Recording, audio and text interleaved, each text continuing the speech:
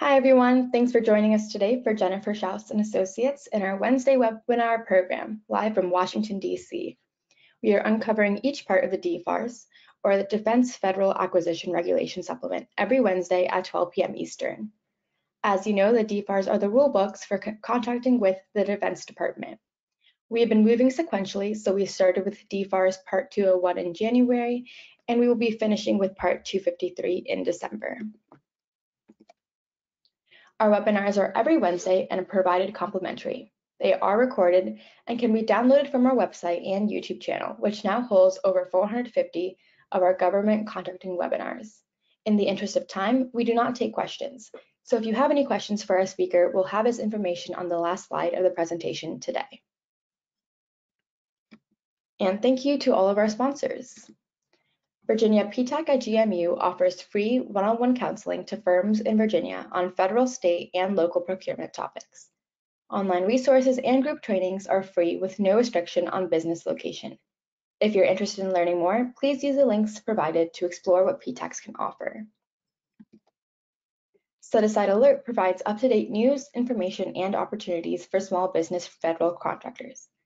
Their daily opportunities alerts assure you won't miss important sources, sought, and solicitation announcements, providing details so you can jump on the hot ones.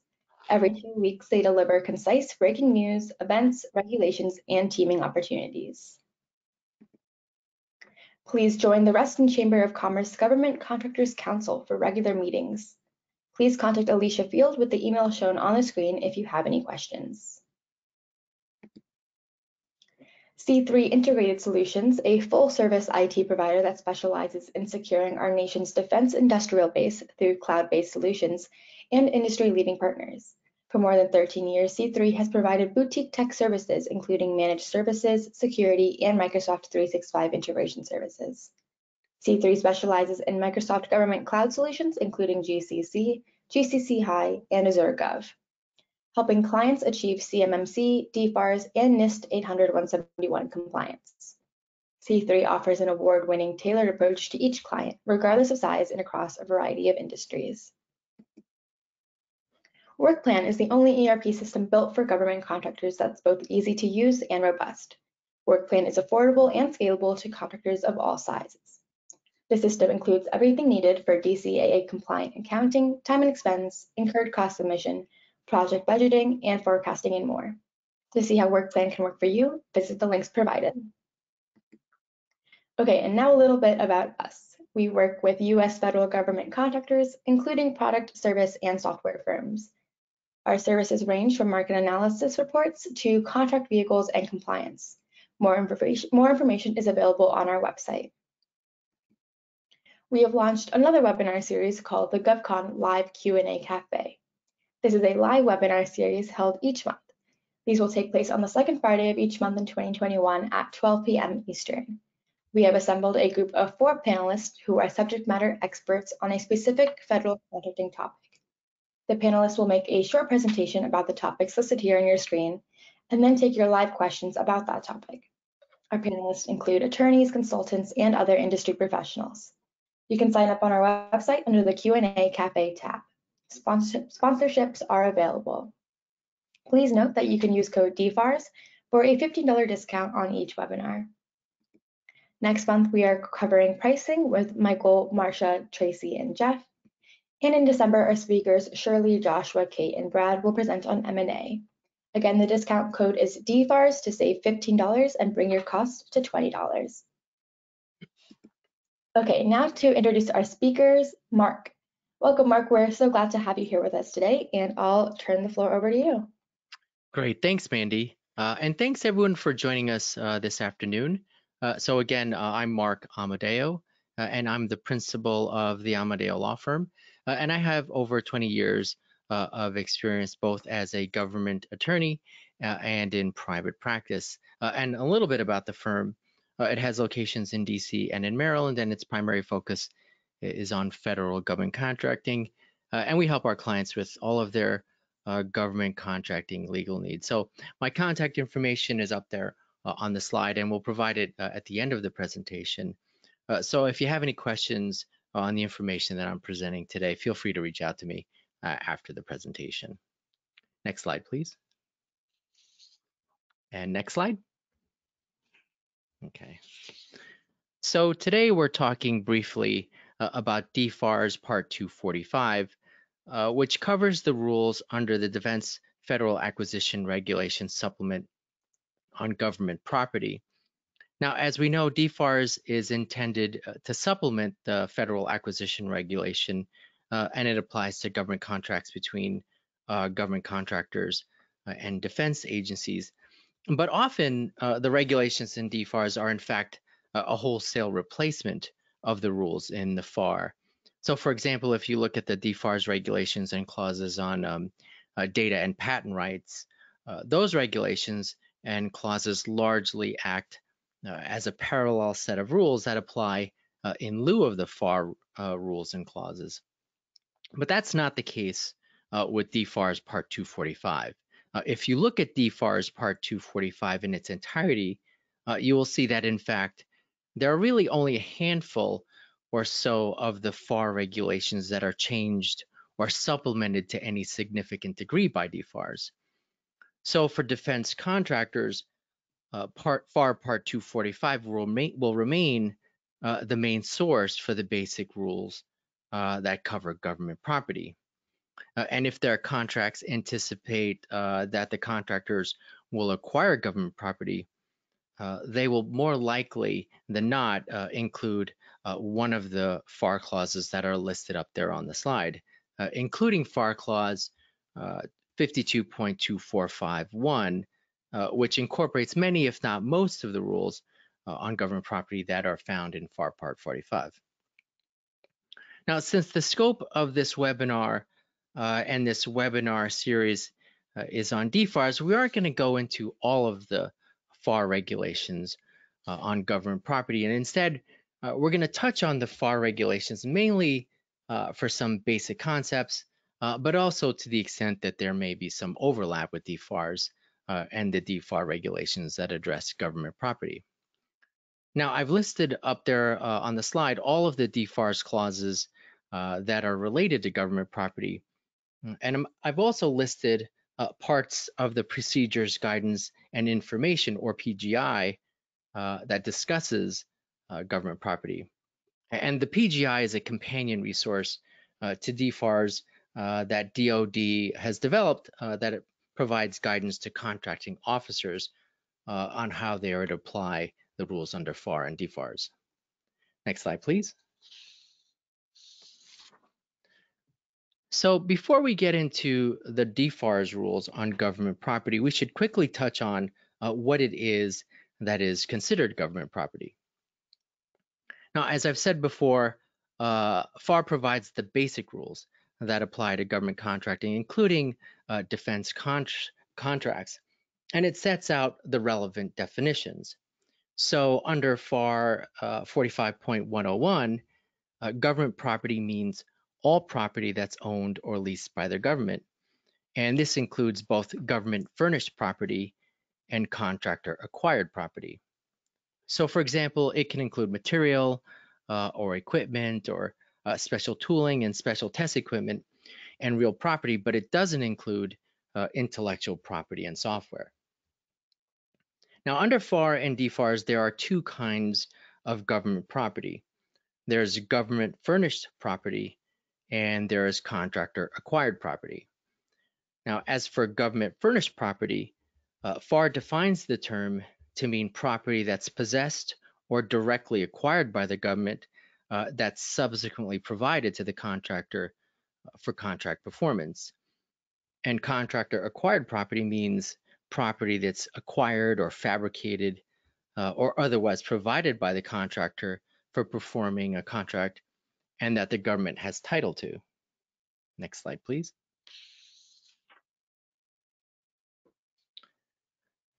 So in that last slide, we saw that the definitions of government property and contractor acquired property discuss property in terms of the government's ownership or the government's retaining title.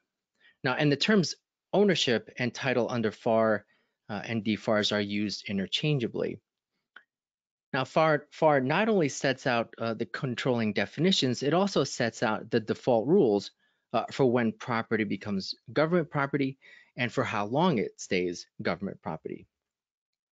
So when it comes to government furnished property, again, we're talking about property that the government already owns, but it provides to the contractor for use under the government contract. Well, for that property, FAR says that it stays government property the whole time that the contractor uses it until the property is disposed of. And we'll talk a little bit about disposition at the end of the presentation. Now, as for contractor acquired property, and again, this is property that the contractor acquires or creates for contract performance. FAR says that title vests according to the terms of the contract. But in the absence of contract language, the default rules are that for a fixed price contract, the government acquires title to deliverables while the contractor retains title to everything else that it acquired. And for cost and time and materials contracts, the government acquires title to all property that the contractor is going to be reimbursed for. And this kind of makes sense because if the government is essentially paying the contractor specifically for the cost of all materials that the contractor is using, whether it ends up in a deliverable or not, well, the government should get to own and use those materials. Now, one last note here, and this is something that may seem obvious but can be overlooked easily, and that is that it's possible that for a contractor, particularly one that's involved in fabricating or manufacturing or doing R&D work, well, it's possible that leftover items like raw materials or tested components that don't make it into the final deliverable may be considered government-owned property under one type of contract, but contractor-owned property under another type of contract.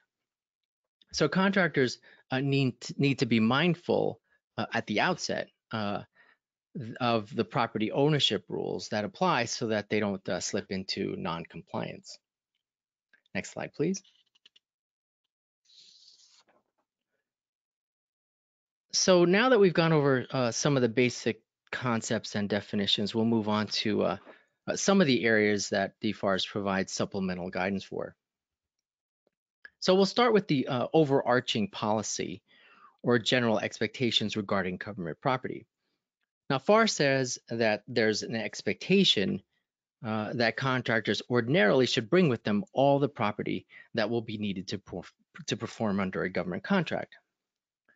Now, DFARS doesn't address this directly, but it does instruct contracting officers to review PGI 245.10270, which does address the issue. Now, and specifically, it reiterates that contractors should either bring with them all the property that they'll need, or they should have the ability to obtain any property. But it goes even further, and it states that to the extent a defense contractor uses or will use government property, then as a responsible contractor, it should have the means to provide effective stewardship over that property. So the guidance implicitly instructs contracting officers to consider the ability of a contractor to provide stewardship as an element of contractor responsibility. Next slide, please. Now, we said earlier that government furnished property and contractor acquired property were defined as property that's used by the defense contractor to perform under a contract. And this connection between a government property and the contract that it's used for is captured by the rules on accountability under FAR and DFARS. So starting with FAR, the FAR rule on accountability at 45.106 says that government property can be transferred or allocated to another contract if the receiving contract has firm requirements for that property. And any transfers have to be documented with contract modifications. And any property that is transferred is deemed government furnished property under the receiving government contract. Now, DFARS doesn't address accountability directly, but it again directs contracting officers to the guidance in PGI 245.10270, which says that property is accountable to one contract at a time, and a government contract can expressly allow for the later use of the property in other contracts. And PGI 245.10371 reiterates that transfers are executed only through contract modifications and are documented only through the standard form contract modification, which is the SF30 form. Next slide, please.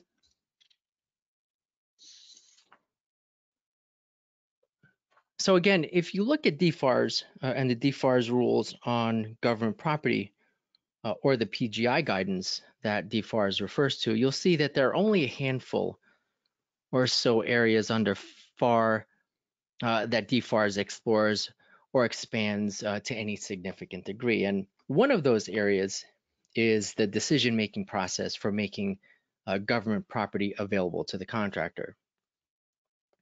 Now, a defense contractor can't decide on its own when it wants to use government property.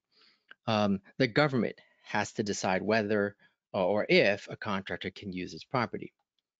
So the DFARS regulation for furnishing property to a contractor at 245.10370 instructs contracting officers to look at the PGI guidance for when to furnish government property to contractors. And that guidance says first, the agency project manager or the program manager or the purchase request generator is the ultimate decision maker and has to provide the basis for its decision to the contracting officer. Now, the contracting officer in turn has to review that information and make sure that the requirements under FAR 45.102 are met.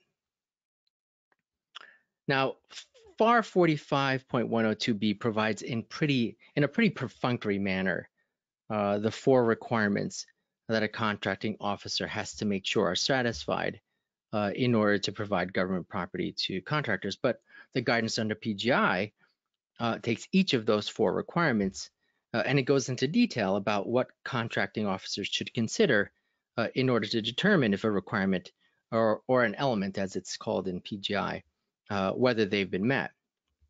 Now, and this guidance should be helpful to defense contractors that want to convince program managers or contracting officers during pre-solicitation discussions or post-award negotiations that they're going to need access to the property in order to perform under the contract. So the first requirement is that providing government property to the contractor must be in the government's best interests. And there are 7 factors that contracting officers have to consider that are listed up there on the slide. Now, economy means that providing government property to the contractor is the lowest cost or price alternative. Standardization focuses on how the government property is needed for precise replication. Security means that the government property is needed for national security interests. Scarcity focuses on how scarce the item or property is and whether the government's property is the only source. Industrial base focuses on whether the property is needed to ensure the future capability to obtain a supply item or a service.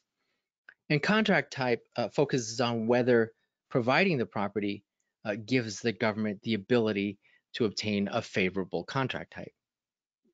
Next slide, please.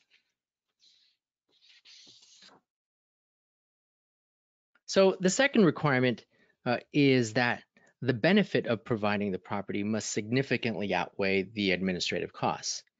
And the costs here has to include all costs, including cost of disposal and demilitarization and disposal.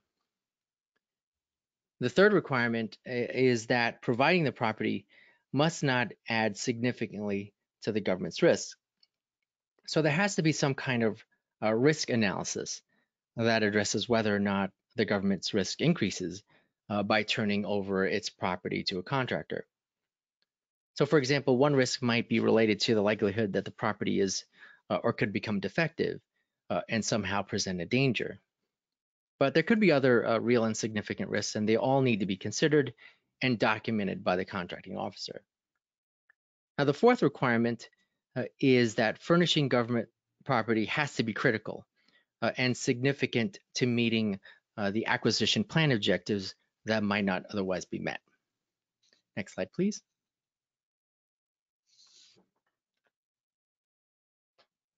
So another area or issue that DFARS supplements is with regard to the liability for property losses.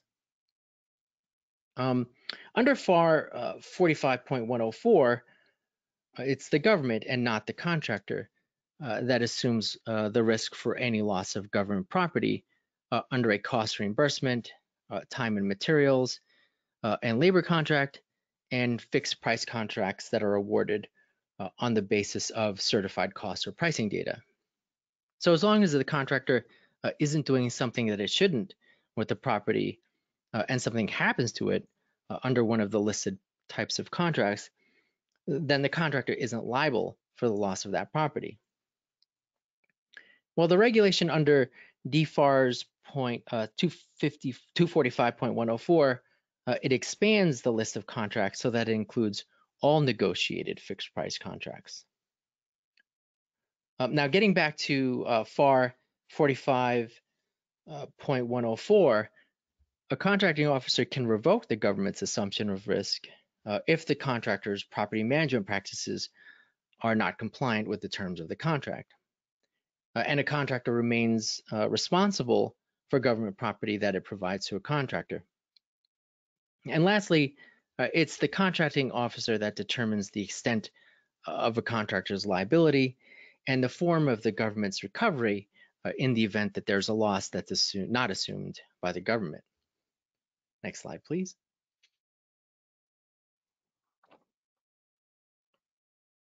So we just mentioned that under FAR, a property management system that doesn't comply with contract requirements can cause a contractor to be exposed to liability for property losses.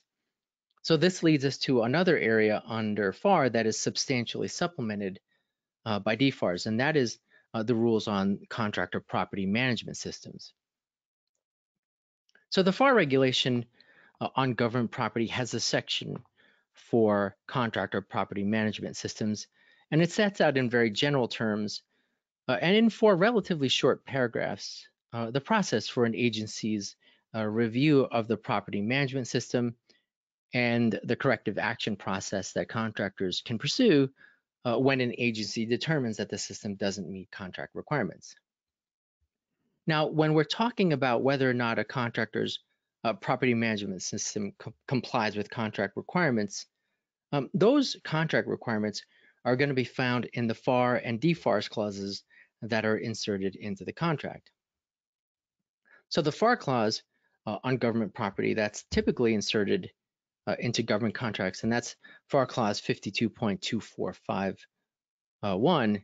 It explains that a property management system should address 10 areas. And the DFARS regulation at 245.105 similarly explains that a contracting officer has to determine if a system is acceptable. And the regulation then points to the DFARS clause at 252.2457003, which defines what an acceptable system is. And that definition in turn points back to the 10 areas that are listed in FAR 52.241, which are listed up there on the slide. Now again, these are general FAR requirements, so we aren't going to get into them in this presentation, but the list and the slides are going to be made available for future reference after the presentation. Next slide, please.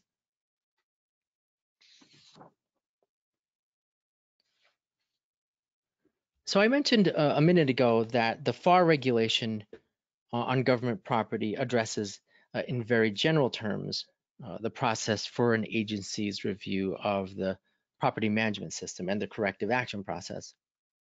Well, the DFARS regulation and the DFARS clause covering contractor property management systems provides a much more detailed description of the agency's review and the corrective action process with very specific timelines and and deadlines. So, under those procedures, the property administrator reviews the contractor's property management system and submits its findings to the contracting officer. And if there are any deficiencies, the property administrator will identify them. The contracting officer then makes a written determination of whether or not the system is acceptable or whether there is at least one significant deficiency. So the contractor then has 30 days to respond to that initial determination. The contracting officer then reviews any response by the contractor and makes a final determination on whether the system is acceptable or if there are any significant deficiencies that remain. Now, if they do remain, the contractor has to correct them or submit an acceptable corrective action plan. Now, defense contractors need to keep in mind that if their contracts include the DFARS clause on contractor business systems, and that's at 252.242.7005, then the contracting officer will withhold payments if there are deficiencies as required under the clause. Now, the PGI provides some additional guidance, and it says that the contracting officer will not only monitor any corrective action plan, it will also verify through an auditor that the deficiencies have been corrected.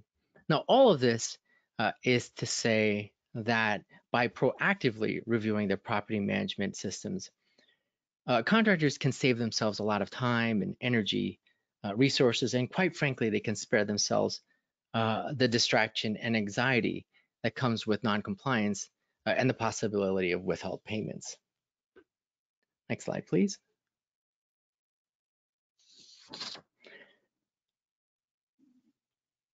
So the last area that we're going to talk briefly about are the rules under DFARS that apply to leftover and excess property.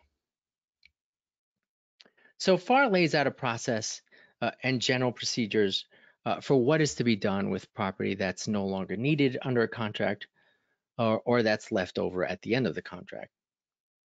You know, and boiled down, there are really four options. The property can be put back into use, it can be abandoned, it can be destroyed, or it can be sold.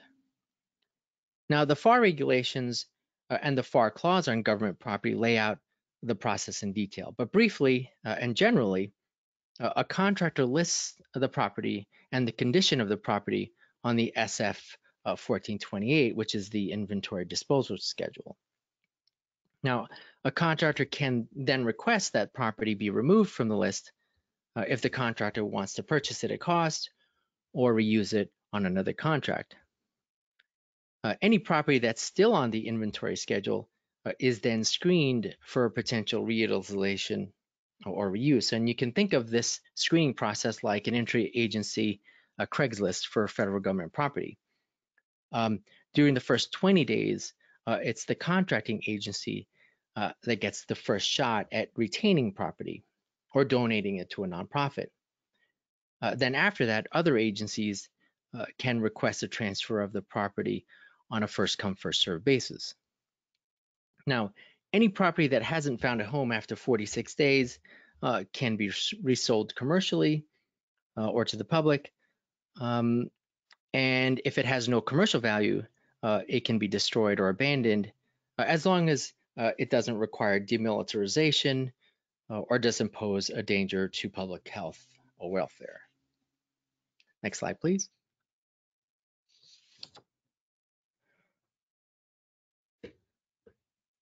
Now, as for DFARS, subpart 245.6 supplements the FAR in three areas.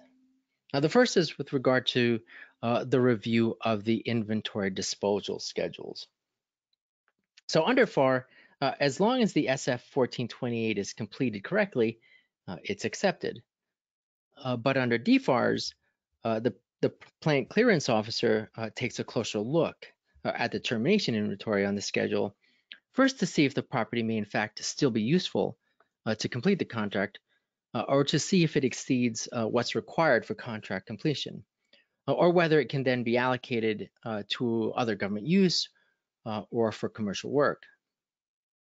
Now, second, the plant clearance officer will verify that the actual inventory count matches what's listed on the schedule.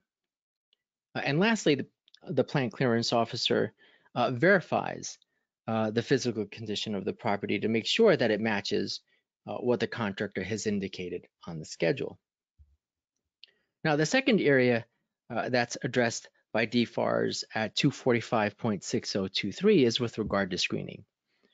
Now, DFARS says that screening will occur DoD-wide with priority to the requiring agency.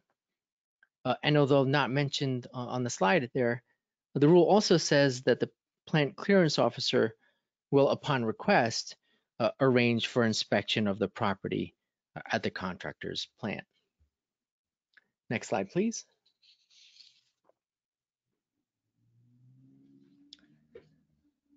So lastly, DFARS supplements the rules on the sales of surplus property. So under FAR 45.6041, surplus property is sold in accordance with the policies and procedures under the Federal Management Regulation. And that regulation provides an array of options for how surplus personal property can be sold. And it gives an agency a pretty wide latitude in selecting the method for selling surplus property.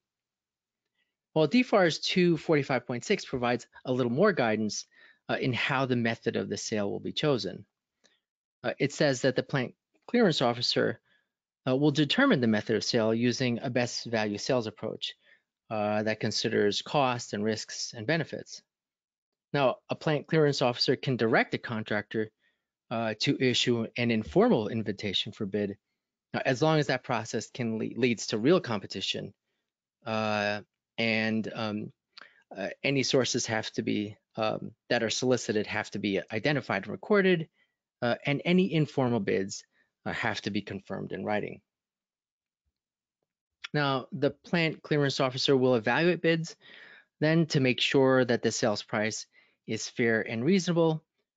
It'll approve the award to the responsible bidder as long as the bidder is not ineligible and the bid is the most advantageous to the government. And then the plant clearance officer will notify the contractor of any winning bidder within 5 days after receiving bids. Now, lastly, a plant clearance officer can utilize a non-competitive sales method, and that's even if it leads to a sale that's less than the cost to the contractor. If the plant clearance officer determines that the method is most expeditious for plant clearance and that the government's interests are adequately protected. So the sale has to be at a fair and reasonable price, and at a price that isn't less than what one would expect under a competitive sale. Well, next slide. Yeah, I think that's all I have for today on DFARS Part 245. Thanks to everyone again for listening. And if you have any questions on the presentation, feel free to reach out to me. All right, thank you so much, Mark. That was a great presentation, and thanks for sharing your time with us today. And thanks for everyone who joined us as well. Again, if you have any questions, please take note of Mark's contact information on the screen, and the recording will be available on our website and YouTube channel within the next 24 hours. And please join us next week as we cover more part of the DFARS. Thanks, everyone.